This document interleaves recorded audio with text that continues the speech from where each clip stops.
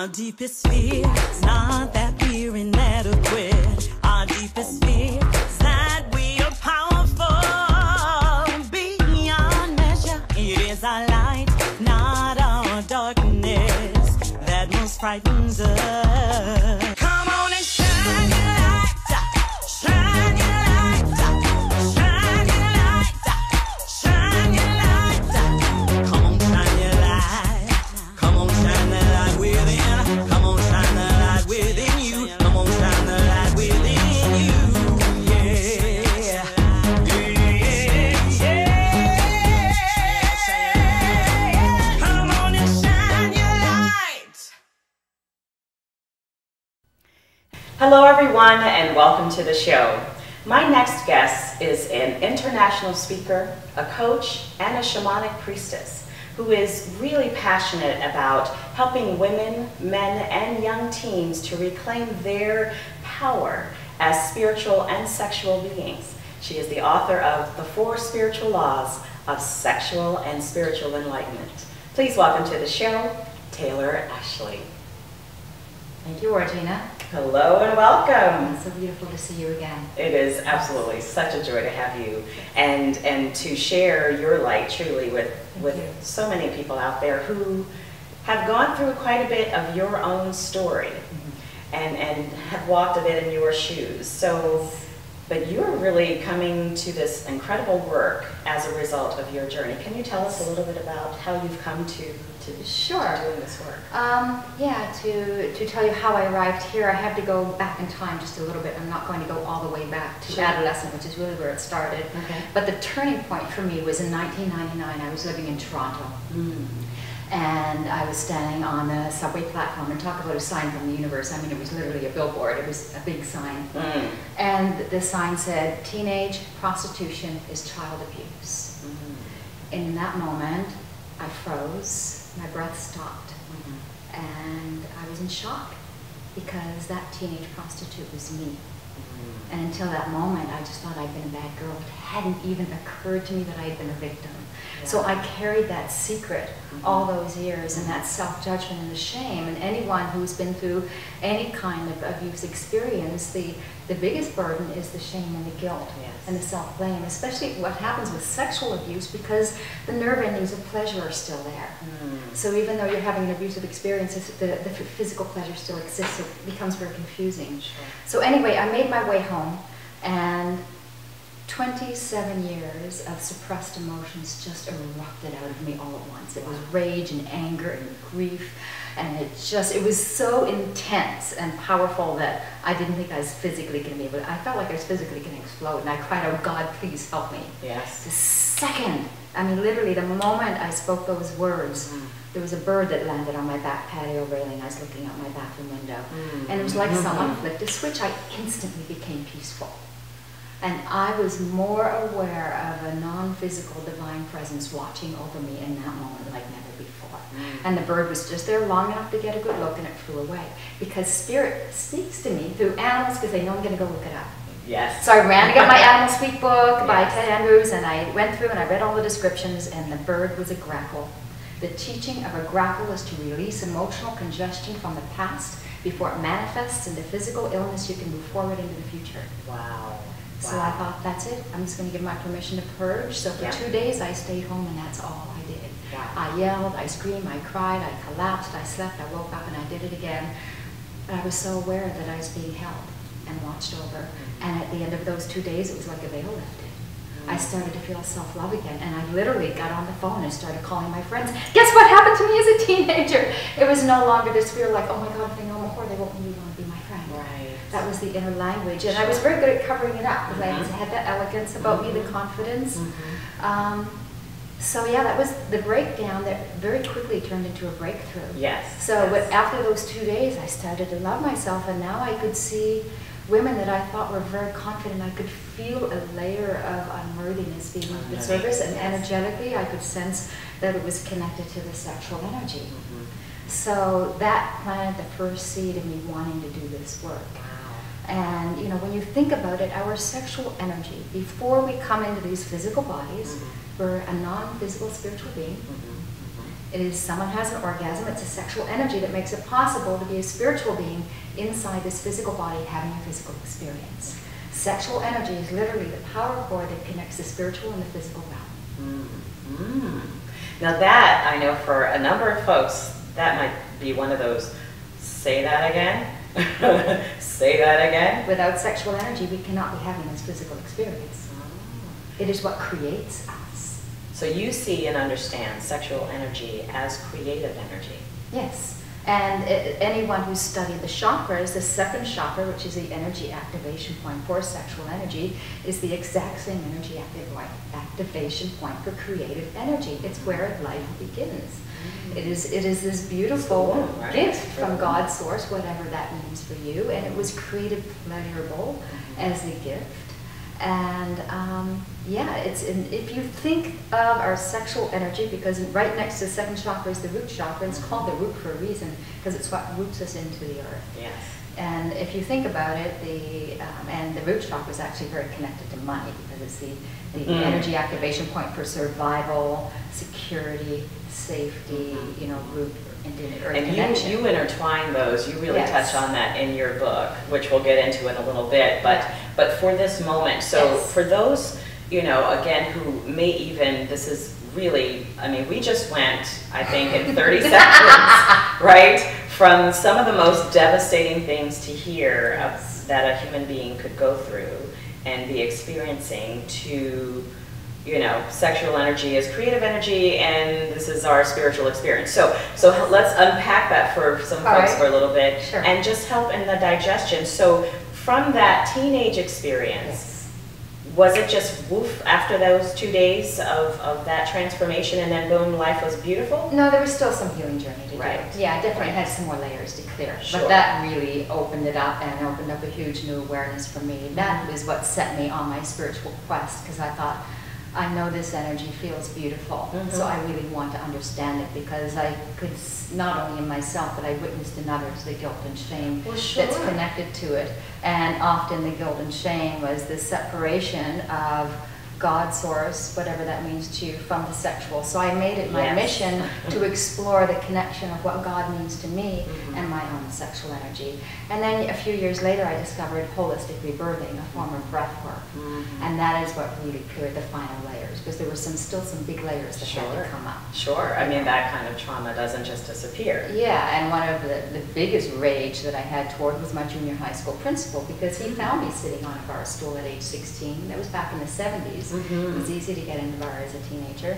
And, you know, there's a man, junior high school principal, who has the opportunity to be a father role model and reach out and protect. Instead, he reached in his wallet and said, "Oh, I always thought you were sexy." And he took me to a hotel, and he went by the hour and said, "Oh, we'll be good at this. This is a good profession for you." And I didn't even realize what he had done until that day that I had the breakdown, because now I was old enough to have a 16-year-old daughter. So the biggest rage is toward him, not the man that manipulated me. So for you, so I'm hearing now some time. So in, say, the next 10 to 15 years of your life, you were really trying to unpack that experience and find meaning in it, and understanding on a higher level. What was the point of all of that, and how can you, you know, for lack of a better kind of term, take the lemons and make lemonade, right, so to speak? How can you find what is the message, the highest message from this experience? So you had, you know, continued with relationships. Did that show up for you, and continued relationships after that point? Yeah, because what had happened before that moment, I was choosing relationships that were not healthy.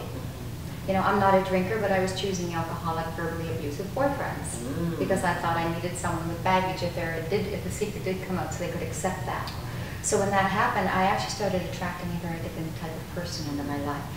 And I had a very dear friend that we weren't in a living relationship, but we saw one another consistently, off and on, over the years. And he was it was a beautiful new energy I attracted, and he saw the highest vibration of me.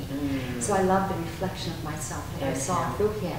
And as I shared with him my story, that made me even more beautiful and amazing in his eyes that I'd gone through that and come to where I was. Yes. So that really helped. So I started to witness a shift as I stepped into that. And the more I healed and the more I brought my sexual energy in alignment with who I am spiritually, the more I love myself.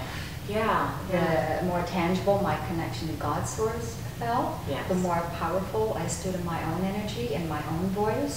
So there's a direct connection there. And I want to definitely get into that a little bit more in a moment, especially your own spiritual journey, because, you know, so you've had this now sexual journey, but you keep speaking about that spiritual journey. So I want to go into that a little bit more in just a moment, so we can kind of unpack that. So, and then really get into how did you bring those two worlds together? Because for so many people, those are two opposite things that don't go together. And for many, still quite a bit of struggle of how to integrate who they are as a sexual being and who they are as a sacred being. So we'll get into that when we come right back. So come right back with Taylor Ashlie. Don't miss Vanessa Shaw's The Big Bold Event, January 23rd through 25th in Phoenix, Arizona. Vanessa Shaw, be bold, play bigger. And we are back with Taylor Ashlie, who is sharing from her really amazing journey. Taylor, I mean, what you endured as a teenager, and now how you are transforming and actually transmuting that experience into something incredibly powerful. We were touching in on that, you know, the sexual experience, the sexual side of your experience, but you spoke and are speaking so much about your sacred and the spiritual side of your journey. So tell us a little bit about that. Well, for me, the two weave together. Of course. And so as I went on my own healing path, you know, I observed that the reason so many people struggle, because it's, you know, any kind of abuse or anything that happens like that, it is the shame and the guilt and the self-judgment you carry for years after. That's a debilitating part. And around sexual energy, there's been such a separation from who we are spiritually. Absolutely. And it started a couple thousand years ago as a method of controlling. And how better to control a society than to inflict guilt and shame on the very energy that creates us. You know, and whatever God's source means for you, you know, I'm sure you believe that everything in creation was done with a pure intention. There are no mistakes. I don't believe God makes mistakes. I believe that everything about us was created perfectly and divinely with pure intention. Yes. It's not like, oh, I'll leave the sexual energy for the devil to do its work on and let the devil create that. No, every part of us is a pure creation. So Taylor, what I want to do is go a little bit even before, you know, this understanding of God and source, you know, these wonderful words that you have now. Yes. Going even before that, where did that come from? Were you spiritual as a child? Did you understand a connection to something bigger than yourself as a child, even through that experience, or was it after? No, there was always a connection that I had there. Not, obviously, not to the degree that I evolved into. But even just before that big breakdown moment had happened, I've had various experiences, past life experiences that were guided through someone who specialized in that. And my mother, too, was very spiritually orientated versus religious, and we've always been very close. The reason that I was so vulnerable to what happened is my father, he wasn't a bad person, but he had no idea how to show up as a father. He didn't know how to say I love you. He didn't know how to tell me what to do. So I was very naive and needy and wanted a man to tell me he loved me, to tell me what to do. Sure. That's what happened, only that's the man who ended up becoming my parent once he knew that he had my heart. He controlled me out of love. And I don't remember how... His version thereof. His version of, yes. And I don't remember how I got away from him, but then a woman controlled me out of fear. She threatened to beat me up if I didn't do what she said. So I experienced a distorted masculine, distorted feminine. But yes, there was always that element of a spiritual seeking.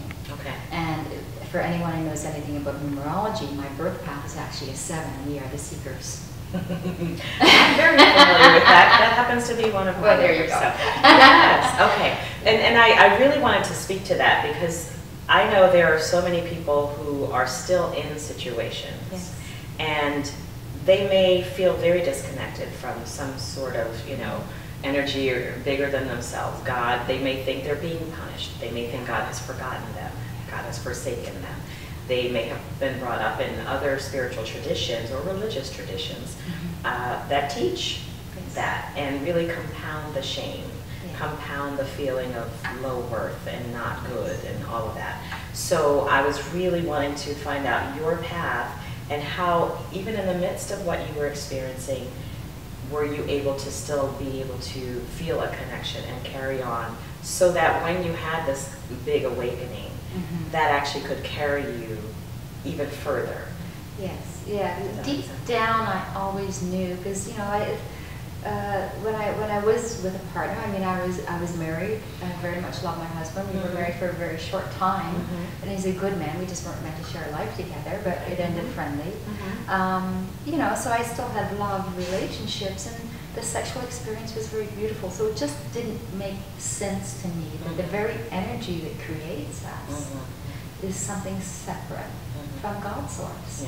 It just deep down, I knew that there was something out of perspective, which really brings us to the first spiritual law of sexual enlightenment, which is the gift. Oh, I love this. And, you know, imagine that you're making this beautiful gift for someone that you love. Imagine that it's an instrument. If you can't imagine that, imagine you hire a craftsman. And you craft it in every perfect detail for this person you love who happens to be a musician, and you give them this beautiful, perfect gift, and they just play one string. You know, they may appreciate it, but they don't honor the whole thing. Or maybe they judge it in some way. You know, how would that make you feel? And I don't think God's source feels bad in any way, but I think God's source being very patient, waiting for us to catch up with the true intention meant behind this gift. And I don't think, and understanding from my perspective, that everything in creation is created perfectly as a gift to us. I don't think it's a coincidence that the orchid flower is designed to resemble the sex of a woman. When you think about it, it comes in a variety of colors, sizes. It's perfect in every detail. It must be treated with very much respect in order for it to blossom. It's very delicate, but it's very durable at the same time. And it's treated as this very precious, sacred flower. So you see the gift as our sexual energy. Sexual energy. And I believe that when the orchid was created, it was there. Look, see, women, this is who you are. This is how you're meant to see yourself. So I don't believe it was an accident that flower resembles our flower. Beautiful, beautifully stated. And so we have the first law. Spiritual law is the gift, just acknowledging that it is a gift from God.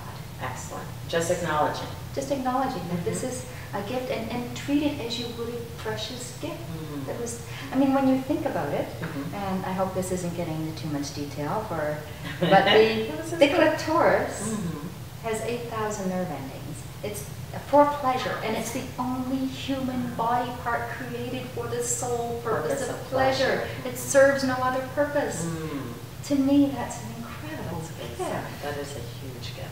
That is really something to think about. Yes. I think that's yes, and when I was thinking of the gift, I thought, well, the women have the clitoris, so what do the men have as their gift? Because their body part actually has multiple purpose, and I realized because the feminine, because you know, our bodies are much more complicated to figure out. So the gift I saw in the men is the artistry that it takes for them to have the feminine open up, to be able to receive love, because we must feel very safe at the core. We want to know that we're beautiful in the eyes of the one we're with. We really don't care about anyone else. It's nice to be seen as beautiful, but it's the one that we're with. That's who we want to be seen as beautiful as, and we want to feel safe with them and cherished by them. So a man's ability to acknowledge us and our gift and have us surrender to the love, that to me is the gift for him, because that aligns him now with the feminine that is within him, which is the energy of love, compassion, nurturing. So it's a weaving with men and women, this gift. So, but for the gift, for this first step, for this first law, it's not required necessarily for anyone else outside of oneself to simply acknowledge the gift that's within. Yes. right? Yes. Beautiful, beautiful. Because obviously, you know, we know many different people are on different paths. Yes. And so that scenario Exactly. may not be fitting for them. But Yes. but it's certainly simply to first acknowledge that Yes. there is a gift Yes. and to honor that within oneself. Yes. So I know a lot of your work is with teens. Well, And so this message. yeah, that's actually the big why behind where I do. I'm opening up to be offering that work soon. Yes. And this one I get really passionate about. Mhm. And that actually comes into third spiritual law, which is responsibility. Mm. We have a huge responsibility to the information that's being passed on to the teens because it's actually gotten worse. Mm. Everyone I know, when we were a teen, we got a biology lesson and a word of caution, and that's pretty much it. That's And I've pretty talked much to it. mothers who have very open communication with their daughters, but there's only so much they want to hear from mom, and then it just gets weird. Yeah. So what we've got is schools giving a biology lesson. Now with the internet, porn is easy access. So the poor boys are living up to this myth that they instinctively know what to do. Mm. So they're turning, and they think they should know what to do, they but we don't. don't come with a manual. Right. So what's happening is the boys are turning to porn as a source of education. Mhm. And I'm not putting down all porn because I do know some people that are doing an educational version of it, but the large majority isn't. And I'm actually going to be working with an ex-porn star who's now speaking out against porn. And he was in the business, and he said 80% of the business treats the women very badly. And that is So, really that's a whole other big topic on its own. It is, right. We But- could totally go into that, Yeah. but that is the main part. That's what's happening. The boys are turning to porn as a source of education. They think that's what women want. So the girls are leaving the home, turning to the boys to understand their own body. When they realize the boys don't know what they're doing, what I'm meeting, because I have a lot of friends in their 20s now and younger, and I'm hearing it consistently, where the girls are staying silent because they don't want to hurt his feelings. Right. So they don't speak up because no one's taught them how to communicate.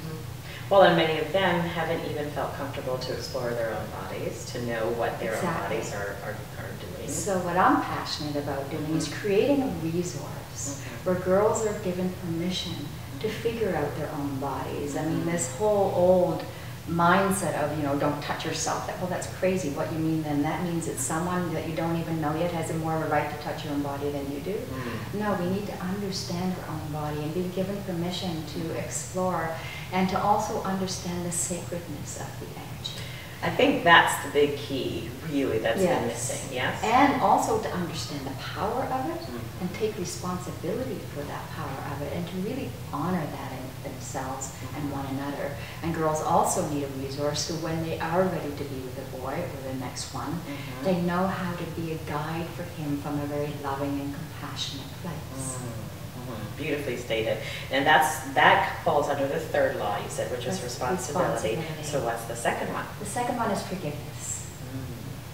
Forgiveness of everything It keeps coming from the up. past. Yeah, forgiveness of your abusers if you had them, forgiveness of past relationships, forgiveness of religion, forgiveness of parents for not knowing how to pass on the information. Forgiveness of yourself is really the biggest one. I think that yes. We must come to full peace with the past in order to fully live in the present. And that was my journey. The breath work did that for me, because what the breath does, it brings up whatever the body and soul is ready to release in that moment, and it clears it on a cellular level. That's why I became a facilitator of this breath, because it worked so powerfully for me. I had a lot to forgive. I had a lot of gunk inside of me. And what happens when you clear that, because everywhere I go now, I hear people saying, oh, you've got such a calm energy, you've got so much light. Well, that's because I've cleared all the residue. So now when I do the breath, it's either because something just happened in this moment that just sort of aggravated me so I can get it out right away, or it's a past life that actually comes up that needs to be cleared. And now what I would love to do is to go a little bit more into that breath work, right? And talk about how that's showing up for you in some of the workshops you're doing.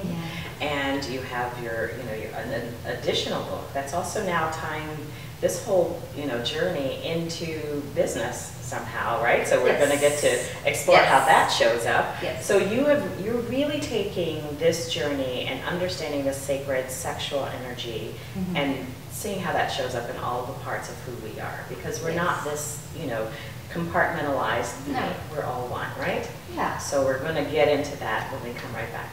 So come right back with Taylor Ashlie. You'll learn the fourth spiritual law right after this. Don't miss Vanessa Shaw's The Big Bold event, January 23rd through 25th in Phoenix, Arizona. Vanessa Shaw, be bold, play bigger. And we are back with Taylor Ashlie, and we will be now jumping into a little bit of this breath work that she spoke about, as well as finding out the fourth spiritual and sacred sexual law. So, Taylor, you've been speaking about how powerful the breath has been for you in Yes. your own healing. Is there something you can share with all of us? Well, the particular breath that I do for emotional clearing, it's not exactly a relaxing breath. When I hold session, I do it one-on-one, and as I assisted my mentor through the process as I was becoming, I helped her take 200 to 400 people at a time. So I do groups as well. Beautiful. And you play really loud tribal drumming, and it takes you so deep that there's actually an hour to prepare you for it. Because there's so many things that can happen, so many places you can go, and it can be really scary if you're not prepared properly. So Okay. can't go into that one right now Okay. because it is so intense. But just touching on the breath itself, when you think about it, if you've ever been with someone who's passed on, you hear them go, and you can feel the spirit's left the body in that moment. You know, the heart's still beating, the body's still shutting down, but when the breath leaves the body, the spirit goes with it. So the breath is literally the vehicle that holds the spirit within the physical form. So with that understanding, we can use the breath by increasing the breath. Every morning when I start my day, even if it's for just 5 minutes, I take the time to close my eyes and I start taking deep breaths in through the nose, out through the mouth, and the mind is still going, so I keep breathing until all I hear is the sound of my breath. And once I get that, even just, you know, oh, there's a few seconds, that's all I heard is my breath. Then I invite spirit in, and, you know, because it is a universe of free will, so we really need to consciously ask for what I want. So I invite spirit to come in and fill my body with all the source energy I can handle in that day, and I just tune into nothing but the sound of my breath, traffic, the birds, and bring my attention to the sounds and just breathing and being very conscious that spirit is being expanded inside my physical body. And if you just take 5 minutes to do that each day, it starts the day from this beautiful, peaceful space, and then complete it with whatever you're grateful for. I am so grateful for the sun on my face. I'm so grateful for the breeze on my skin. I'm so grateful for the birds. I'm so grateful for this person, for this person. Just go through your gratitude. Yes. Start the day like this. 5 minutes. That's all you need. Difference. That's all you need. And use the breath to take you there. Okay, excellent. I think that's a beautiful, beautiful gift that you've just given for so many to just begin, just even begin. Now, again, you share this breath work and other healing modalities that Yes. you do in workshops Yes. and things like that. Tell us a little bit about that. Well, I have a women's retreat coming up in the fall, and it's called the Sexual Enlightenment Experience. And it's C, a four, right? C, I love that. S-E-E. C. It's a 4-day journey, and we will be doing the breath on the second day. We dive deep in what happens when you're doing the group experience, because it takes you so deep. We pair up in partners. We actually do 2 rounds, so everyone has a chance. I guide you how to be there as a coach for one another. Nice. To give So them it's a seat. just as powerful, I've seen, to be able to witness someone else's journey as well as go through the journey. To have someone there taking care of you, giving you your water, Holding giving the you your space. tissues, holding the space for you, helping you stay on the breath, and then I go around to wherever I'm needed most. Beautiful. Very powerful. Very, very And powerful. yeah, so it's a 4-day. The first day, I dance a lot, you know me. Well, I'm very yes, I know you to did. dance. Well, and also So you lots do of dancing. fire, the fire I eat breathing. fire, You yes. She eats fire. I eat fire. What, you know, but I mean, so this thing of breath and energy and elements through the body has really been a common theme and thread for you. And you're bringing it now into this work in a really Yes. powerful way, which I think is beautiful. And of course, the'll be dancing. Yes. Because I know you're going to have people move.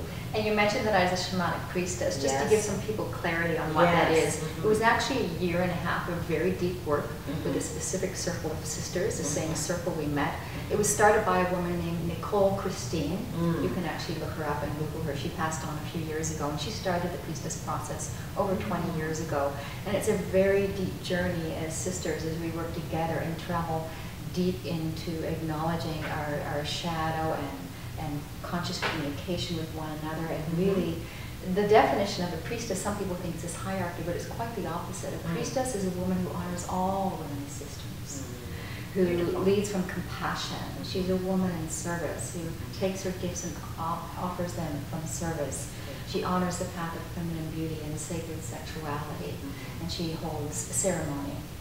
So that is the good. That's the great that definition you of that. brought clarity for that. Yeah, because on the third day, there's actually a process that I took from the priestess process. It's very powerful because we all have conversations about our sexual experience. Very rarely do we have a full story received. So in this, a woman gets space held as she talks without interruption for about 30 minutes to share her journey of sexuality and spirituality as sisters hold loving space for her in silence. And then staying in silence, we honor her as we lay her down and anoint her chakras and really honor the journey that she's been on. That sounds so It's beautiful. so powerful, That really so sounds beautiful. really beautiful. So yummy. So now I want to kind of jump right in then to the fourth spiritual law. Yes, which is perfect because I already sort of gave you a hint in the graphic description, and that is the invitation. Yes. Inviting God, source, spirit, whatever that means to you, into the experience. Now that very naturally tends to happen when you're with someone you love, because your love takes you into that spiritual realm, because a spirit being through pure love. I know, my bra strap keeps sticking out. We're both having fun with our left shoulder. We have an angel on our left shoulder through the whole. Yes. And however, when you can create the solar experience to also be a spiritual and emotional, loving experience, now you've really plugged into the connection of spirit with your sexual energy. And I had a huge, powerful message from Spirit about a year and a half ago, and I love that you've got these owl mugs because it's very significant. I was staying in Palm Springs, and I tend to be a bit of a night owl. And it was about 4:35 in the morning in the gated community, and all the lights were off. I could tell no one was awake. So I went out, and the jacuzzi was running. And I don't know if you're aware, jacuzzis can be extremely pleasurable for women. So I had my own ceremony, and as I was doing it, when I'm having my solo experience, you want to integrate Mother Earth because you want to have it grounded. You don't want to send all that energy upward because that can be a bit too much energy going up. So as I was having my experience, and I'm sending that, anchoring it down into the earth and sending the pleasure energy up to spirit.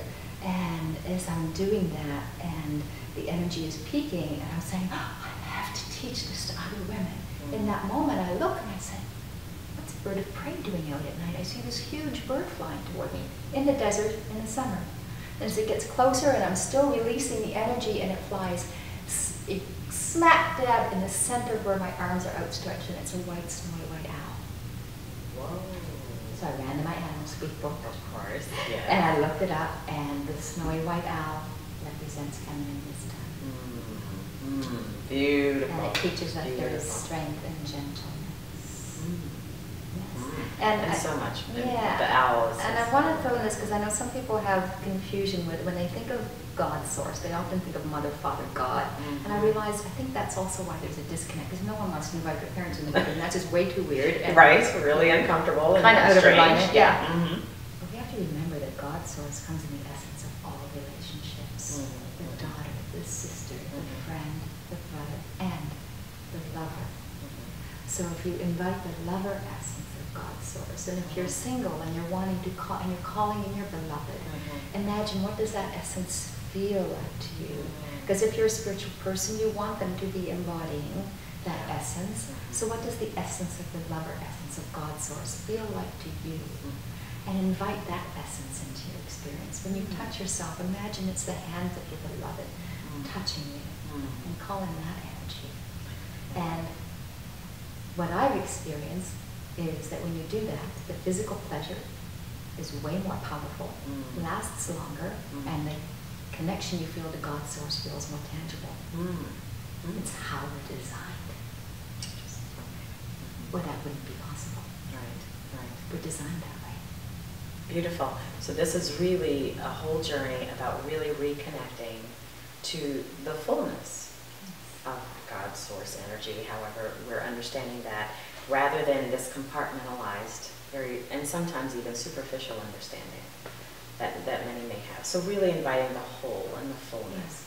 So Taylor, I love your work. I love your work, and I especially love that you're now reaching out to the other generations, the next generations, and for those, women who are still on their paths of healing and wholeness in this area. I just love how you are shining your light with this and bringing wholeness and healing, because it's so needed, it's so necessary. There's so many who are really needing your message the way that only you can bring it. So thank you. Thank you truly for your work. And so I know you have a gift for folks to be able to share. I do. There's the Playful Awakening audio, which features music by the incredibly beautiful and talented Orgena. Really? And it's a 12-minute wake-up process, because often when we wake up in the morning, we're jumping to do. Right. And now you're in fight or flight mode. Right. So what this does, gives you, it's only 12 minutes, and if you even only listen to the first 2 songs, it's only 7 minutes. And it will take you to that place that I described. I got you through that breath and that connection. Beautiful. The other gift is the sacred sexual archetypes for women, and it's based on the air-related body types, with the fire goddess, the wind goddess, and the earth goddess. And there's an assessment that you take. It'll tell you exactly what your primary is, what order they're in. It can be perfectly balanced. You'll figure that out from the assessment, and then there's an audio that goes with that. Beautiful. And so that's a free gift. And I'm also gifting the ebook copy of The Playful Partnership. It's for beloveds in business. It speaks to the man. It's a great read for the woman, even if you're not in a partnership with someone right now, and how to have that conscious communication. Beautiful. And, wow. And so I want to point on that too, the connection of sexual energy to our professional expression is that because it's at the root of our creation, as long as there's a part of us holding back to protect this vulnerable aspect of ourselves in any way, we're holding back, period. And as a breath worker, I'm also a Reiki master, so I'm very sensitive to energy, and I can feel when someone's holding back to protect something. So it really impacts your ability to be fully in your power, grounded in your voice, and being in your powerful, unapologetic, powerful truth. Excellent. With the message that you're bringing into the world. Very true. Thank you so much for being here, for your light. Thank you all for being here. We are so glad that you all could be with us today. And I know that there is something today that can help any one of you out there in any aspect of your journey. Reach out, listen, and keep moving forward on your path. Thank you.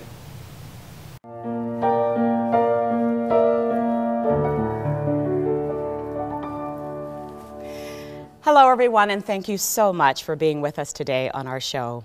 I really hope that there was something shared that really helps you shine your biggest and brightest light. Please stop by again, like us on Facebook, tweet us, all of those good things. And most importantly, please always remember, it's all about love.